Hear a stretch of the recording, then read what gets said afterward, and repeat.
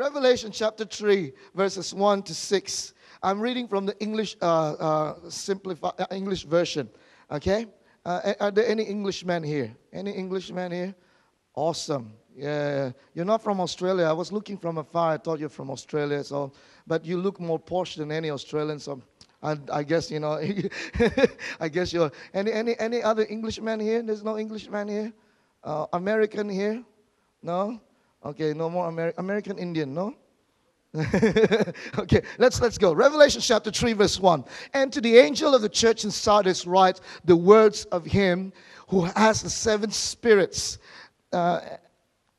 and the 7 stars. I know your works. You have the reputation of being alive, but you are dead. Wake up and strengthen what remains and is about to die. For I have not found your works complete in the sight of my God. Remember then when you received what you received and heard. It says there, go back to what you heard and believe at first and hold to it firmly.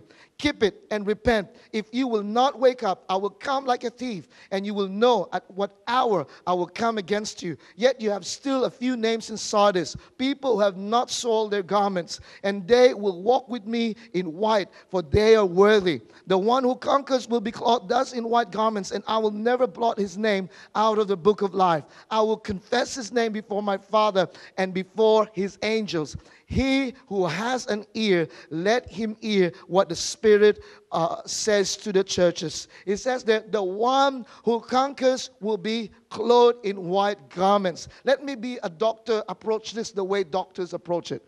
One of the biggest adjustments I've had when I was in Australia is going to the doctors.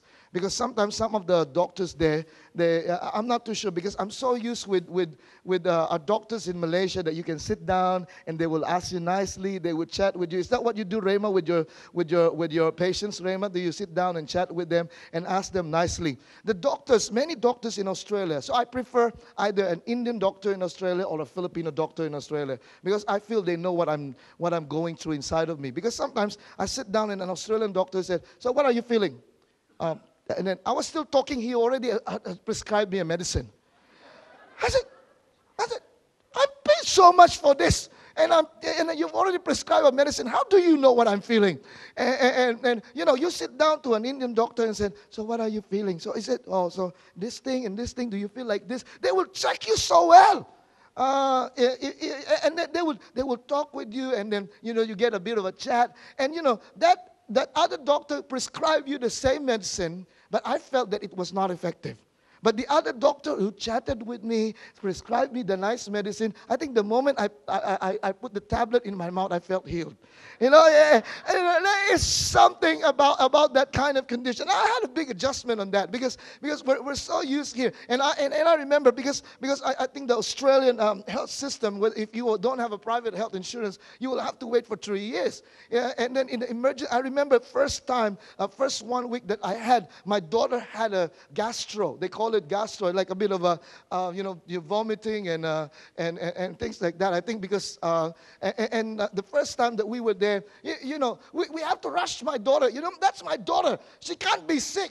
So I got very shocked. I rushed my daughter, sent her to the clinic, and then the clinic said, go to the hospital. And then we went to the hospital, waited in the emergency room for about 3 hours. Yes, and the moment they want to check my baby, they said, oh, well, when did it start? Last night. Oh, wait for 24 hours. Just be patient a bit. Oh, now I wonder why they put there in every Australian hospital that aggression to nurses are not allowed. That moment, without the Spirit of God, I think I would have done some aggressive things. They would have kicked me back to Malaysia. Because you want something that you waited for 3 hours and all you can hear was, just be patient. She'll be all right. She'll be all right. I think, no, she is not all right.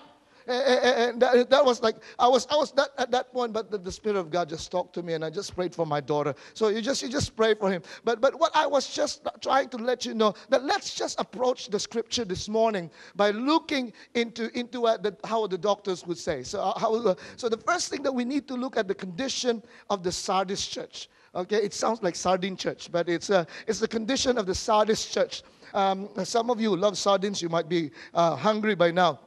And to the angel of the church in Sardis, write the words of him who has the 7 spirits of God and the 7 stars. I know your works. You have the reputation of being alive, but you are dead. Among the 7 letters, none is as harsh, as scathing than the letter to Sardis. There is not a single compliment in the church of Sardis beside its reputation. And when you look at that, let's just look further down with the background of the church of Sardis. Are you still with me? I'm going deeper a bit. I'm going deeper a bit. Is that all right? Can I just go deeper a bit? And I just sense that we need to just dig some backgrounds before I started talking about what we need to know. So the church of Sardis is that it is the southeast from Hermes Valley. It is the capital of the ancient kingdom of Lydia. And it is known to be the dwelling place of the kings. It is an impregnable fortress. It is a fortress. It says there that the 10 good men could defend the city of Sardis from any army of thousands. And 7 of them could be taking a nap. That's what they say. Sardis was known for its great wealth and had been the earliest kingdom to use minted coins. It is rich with natural resources like gold dust on the river and water supply. Wow. This is a place for women. Imagine that you will be bathing with gold. Imagine showering like that and then, I shower with gold. Well, see, this is the supreme place for women. It's just, they have this idiom called as rich as Croesus. It acknowledges the fact that the king of Sardis has unlimited riches. And if you remember, how many of you know that story, the Midas touch? How many of you have heard the word Midas touch? Everything turns into gold. That is the mythology that started because of this king. Because this king is that extremely rich. So God was just saying to looking at this. It is also the center of worship of the deity called Artemis. They have the ability to bring the dead to life. So it's a cult. It's a cult. There's this thing that if you die, you will become alive again. So now I'm giving you a bit of background. Are you all right with history? How many of you hate history? Don't raise your hand. Now, why am I talking about the background of the church of Sardis? Because from what God is saying, that the church of Sardis has form, but without substance. Now, I'm trying to send this message to everyone here because I just want to encourage us that if we want a church, a conquering church, we need to look at what is wrong with this church because there is form without a substance. In reality, many churches now, except us, amen? Look at the person, not our church.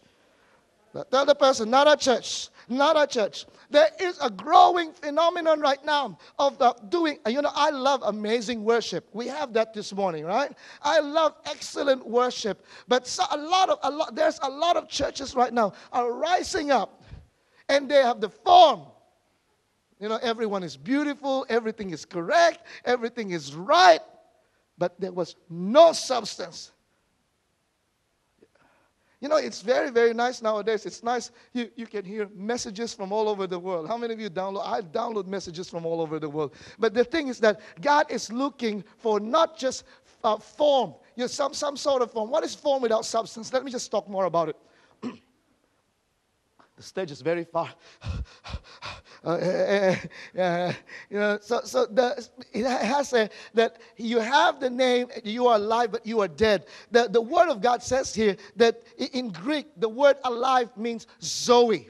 It's the absolute fullness of life.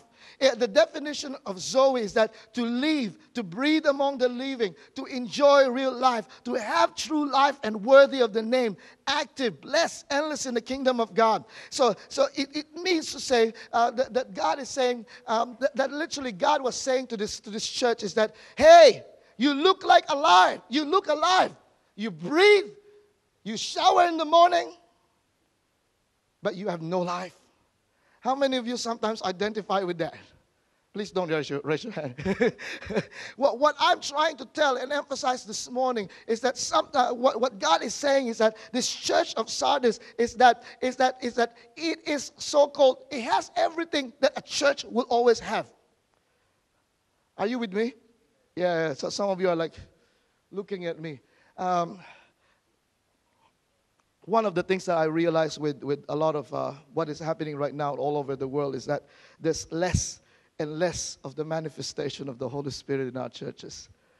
You know, when I talk about form without substance, sometimes we can do everything, but one of the things that is getting missing nowadays is the power of the Holy Spirit.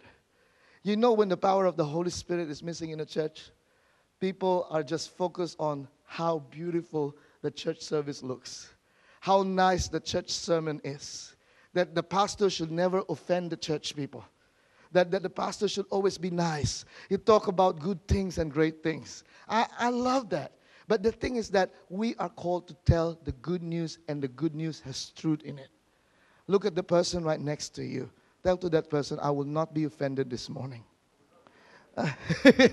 Okay, but what is happening with this form without substance is that there is a manifestation of spiritual stuff, but there is nothing in there. It was a facade. It was an empty show. It has no inner things in it.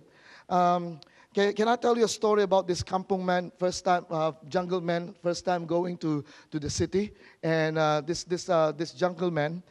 He went to the city and then looking around for things to buy.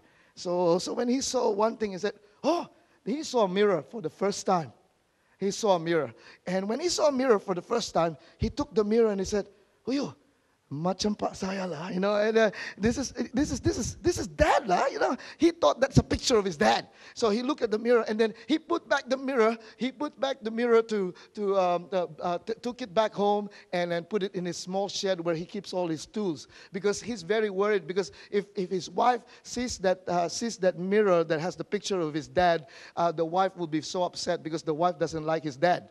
So he hides it. So every morning before he would go fishing, so he would go inside the shed and then he would look at the mirror and say, "Oh, yo, look at my dad," and then come out again. And so he's very ulu, you know. So he has no idea what is going on. So but the wife became very suspicious. And the wife was just, "Hey, what is this man doing every morning, going inside there and very, very long some more?" And then one time the wife was sneaking, so the husband left, and she said, this man has something, you know. So she went there and then went into the shed, and then she saw the mirror, and then she looked at the mirror and said and looked closely at the mirror. This is the woman that is cheating me. So she thought it was the woman, you know. You know, some people are just born delusional. How many of you have met delusional people? I've met a lot of delusional people. They have no idea who they really are. You know, just watch American Idol. How many of you watch American Idol? I watch American Idol. This delusional people. You don't watch American Idol here? Do you watch Malaysian Idol? Well, we don't have much of that. I feel so sinful now because I felt all of you only watched that you know what was that the Christian movie there? What was that Christian movie, Pastor? God is not dead. You know, so I feel like I'm a sinner here now. Lord, I repent in Jesus' name. So I watch American Idol, and one of the